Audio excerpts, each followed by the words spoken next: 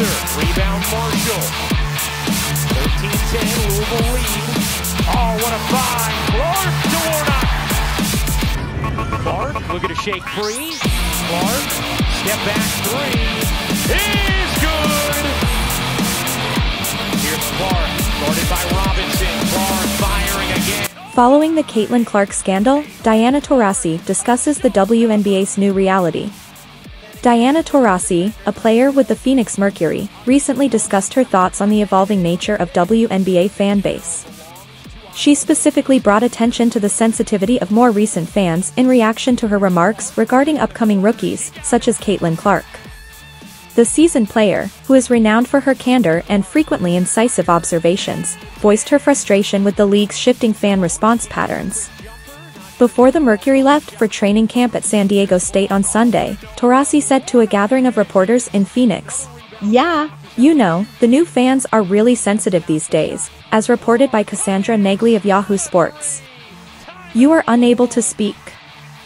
Following a period of increased WNBA attention brought on by well-publicized rookie debuts like Caitlin Clark's, Taurasi made her remarks.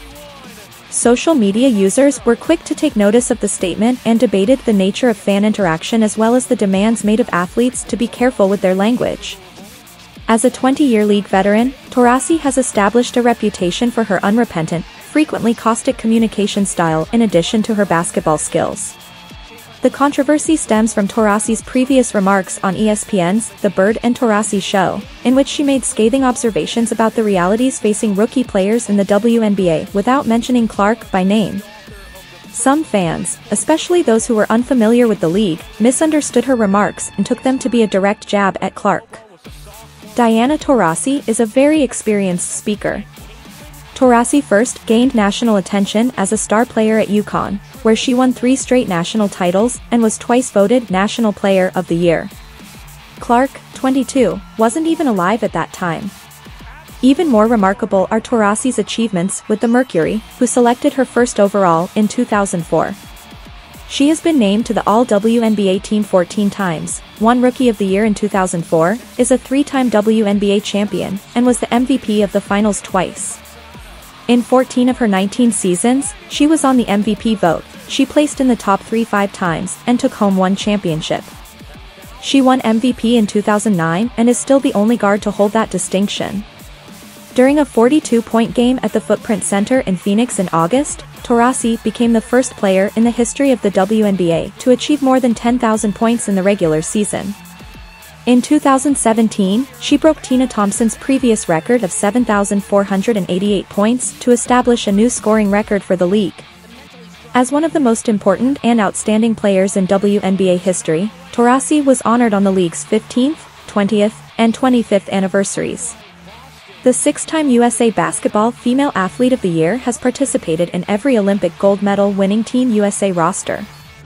She's a candidate for the Olympic squad in Paris in 2024, which wants to win the gold for a record 7 times. Taurasi may overtake Bird by becoming the first athlete to win 6 gold medals at the Olympics. Taurasi defended her stance in the face of criticism, emphasizing that her earlier remarks were generic and meant to set reasonable expectations for rookies making the switch from college to the professional ranks. Her candor has frequently sparked conversations within the league, demonstrating her commitment to candid and occasionally direct communication. For her part, Clark has not reacted to Taurasi's remarks in public. Clark has previously stated, "I don't think it's anything out of the ordinary, people are just competitive." It seems like it's something rookies have dealt with throughout the WNBA's entire history and throughout their careers. A great give and go between your big 6'7" Cardoso easily passing it over to 6'5" Boston. Clark gets a clean look. Good night.